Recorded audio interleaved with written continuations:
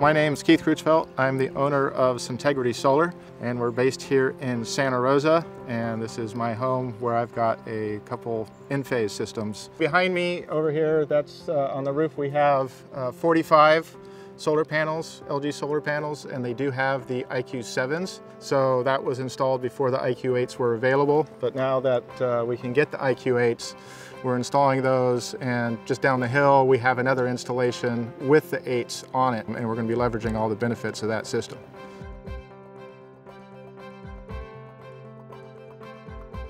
I got exposed to IQ8 a couple years ago when they were first developing the batteries and looking at that technology. We were pushing them back then, hey, when can we get this on the roof and not just in the battery? So it's something we've been aware of for some time. Obviously it's just been released in the last few months, so we've done a few installs with the IQ8s. The biggest difference obviously is the processor speed and its ability to, self-form a grid.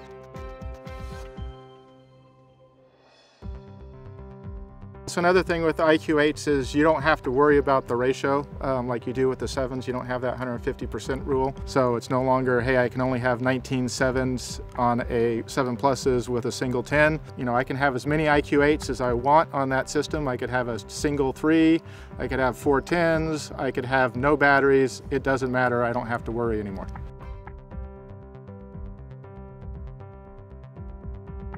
But that's really the major difference. Installing it, really no difference. It's just like putting in the 7s.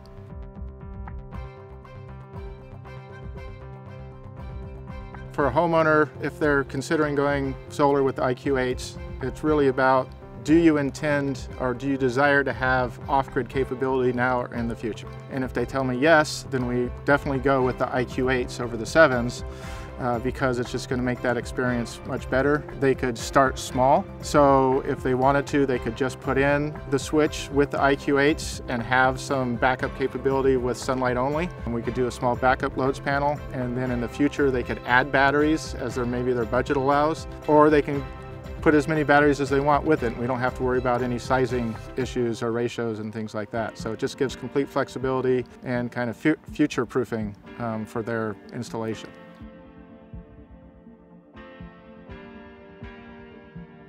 So when we talk to homeowners about solar and battery backup, the first thing we really tell them is, solar is a financial play.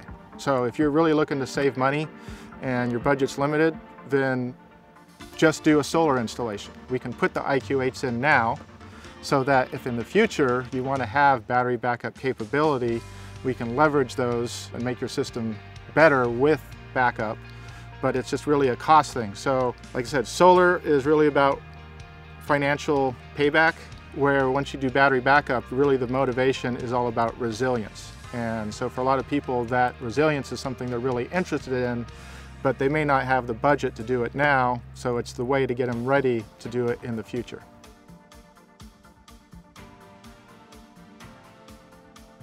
With the 8 system, the 8s themselves with solar can form their own microgrid, so you're no longer dependent on the battery 8s forming that microgrid. The solar can now do it with the 8s.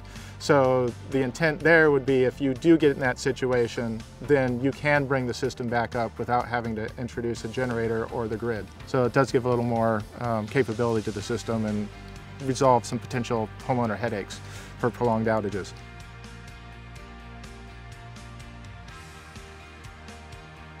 So with sunlight backup, that's definitely a new feature with the IQ8s. So what we always tell solar homeowners is that by code, their system must shut down if the grid goes down.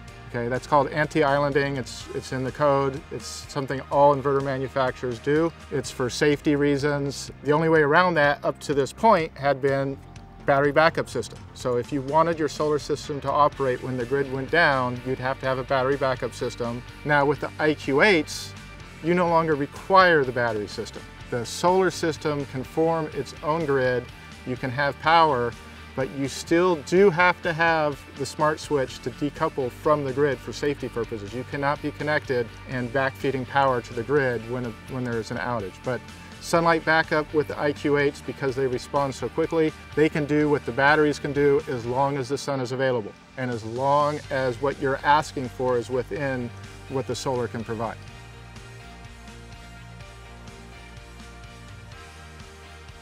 With the IQ8s now, there's a broader range of offerings. There's the standard 8, there's the 8 Plus, which is what this is. I think there's an 8M, and so I think you can get all the way up to 500 watt support for solar panels. So if you are looking for those commercial size modules, 72 cell, 500 watt, they should be supported now.